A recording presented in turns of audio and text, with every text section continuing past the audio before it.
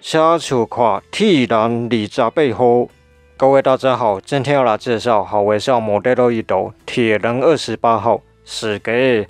那铁人28号应该是日本巨大机器人的一个始祖啦，甚至比无敌铁金刚还要早，因为它很早就有黑白动画了。那这台机器人比较特别的地方，是因为它是主角在旁边拿遥控器去控制的。虽然主角不用技术里面去驾驶，应该算是比较安全的。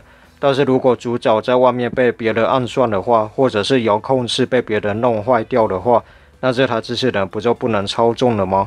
某方面来说，用遥控器去控制反而是比较危险的。那我们看一下这个铁人28号的外形，圆滚滚的，非常的可爱，有一点铁甲骑士的感觉啦。但是看久了，其实算是耐看的，越看越帅哦。那我觉得它的塑胶的成型色呢，好像有带了一点微微的金属感啊。一点点而已，并不是说非常的明显。看一下它的头部的造型，算是可爱的，眼睛是帮你涂装好的，整个造型呢是比较像是骑士的头盔啦。它的眼睛还有多附一组没有涂装过的零件，然后头部就是没有任何的可动关节了，因为它就是做成一体成型的。脖子就是围绕了一排铆钉的样子，那身体就是圆滚滚的啦，算是相当的可爱。那分色倒是还不错。那虽然它有做腰转，可是它腰转的时候感觉会比较破裂一点，因为它是一个比较完整的机器人啊，所以腰转的时候感觉就很奇怪。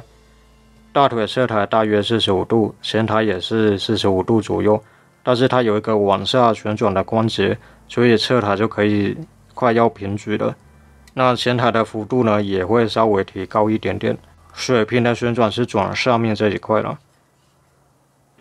膝盖弯曲单肘关节稍微紧一点，90度左右，脚掌水平的旋转，左右的接地它是球形的关节，也可以往上往下，然后也可以再拉开来一段，它的接地关节就会弯得更多了。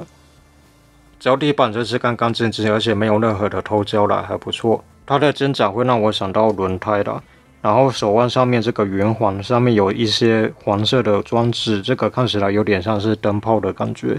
身体里面有一个关节可以把它拉出来，然后它也可以往前往后的转动。肩膀是靠一个球形的关节做连接，手臂是360度的旋转，侧抬达到水平的程度，二头肌旋转，手肘弯曲90度，拳头可以旋转，它是球形的关节。默认这是一对大拳头，看起来是强而有力。那另外一对手型就是开掌手了。那它的背后就是两个喷射式，这是相当简单的造型了。背后就是有一些喷嘴的结构。胯下这个洞就是插脚架用的，但是你也可以安装一个辅助的零件啊，就装在这个屁股这个洞这边。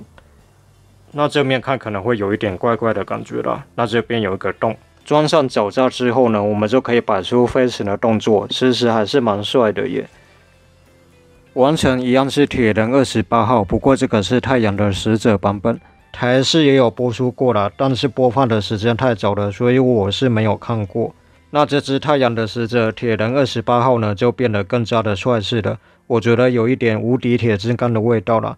当然，它本来铁人28号的风格呢，并没有说跑掉，你还是看得出来这个是铁人28号啦，可能就是它的配色的关系。那它的塑胶的成型色呢，一样是这种有点金属蓝的感觉啦，是非常的漂亮的。头部非常的帅气，就更像这种骑士的感觉啦，因为它的口罩就多了几个直线条，鼻子一样是尖尖长长的，但是是比较方正的造型。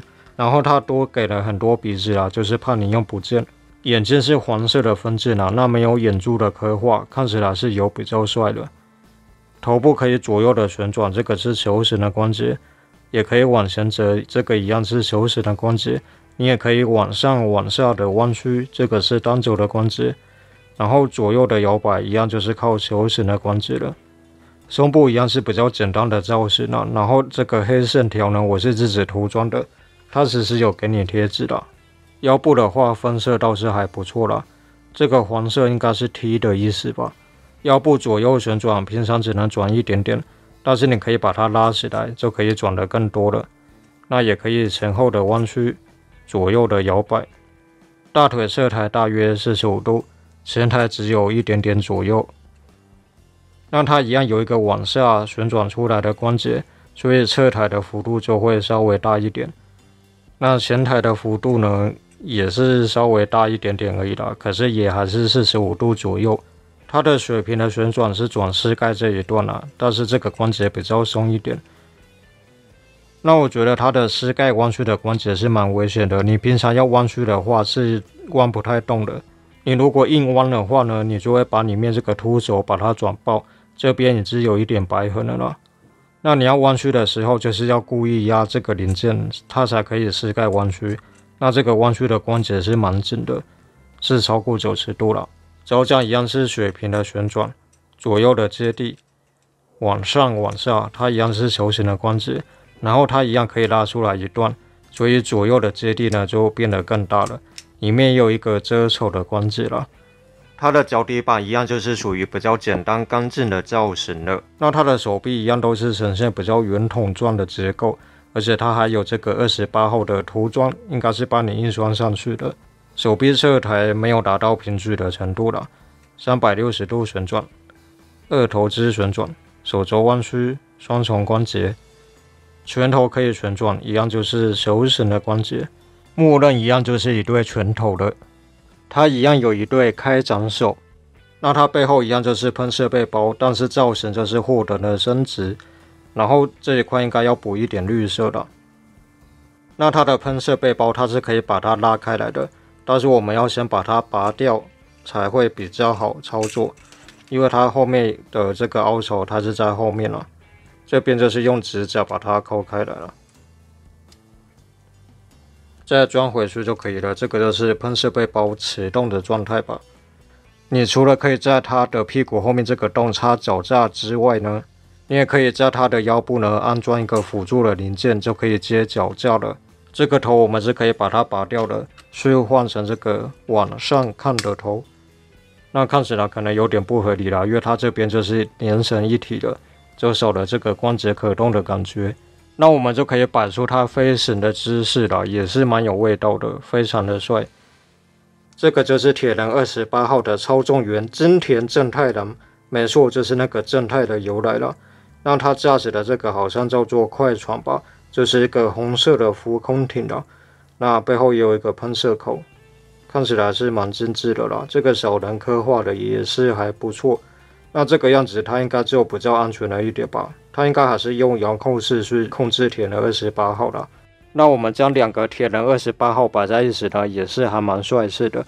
其实我一开始只想买这个太阳使者的版本啦，但是后来觉得原主的好像也越看越有味道了。这两只我会觉得各有千秋啦，但是关节可动度的话，我觉得原主的它除了没有头转之外呢，它的关节可动度可能还比太阳使者的版本还要好一些。